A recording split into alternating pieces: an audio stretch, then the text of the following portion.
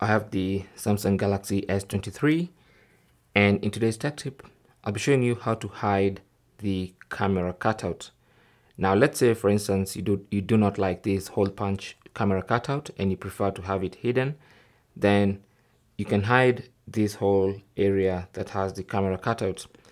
And to do that, simply go to Settings. On the main settings page, go to Display, tap on that, and then under Display, go to camera cutout, tap on that, and then you can see the different options. Okay, so you have this option that shows the camera cutout. This one will cut out the whole area, covering out the entire area, including that camera cutout. You'll have a slightly smaller screen real estate, but it works. Okay, so what you need to do is choose the app, the specific app that you want to hide the camera cutout for. So let's say, for instance, you want to hide the camera cutout for the calendar, okay, or maybe Chrome browser.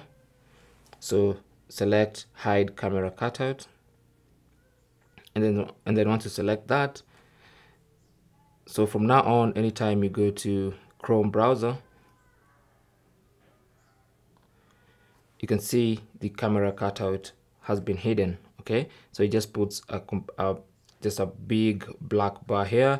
It changes the text from black to white, so that you can now be able to see it with that black background.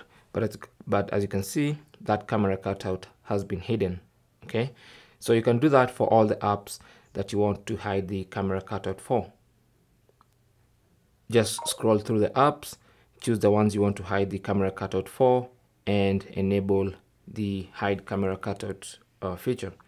And that's basically how to hide the camera cutout on your Samsung Galaxy S23. Thanks for watching. Leave your comments and questions down below, and good luck.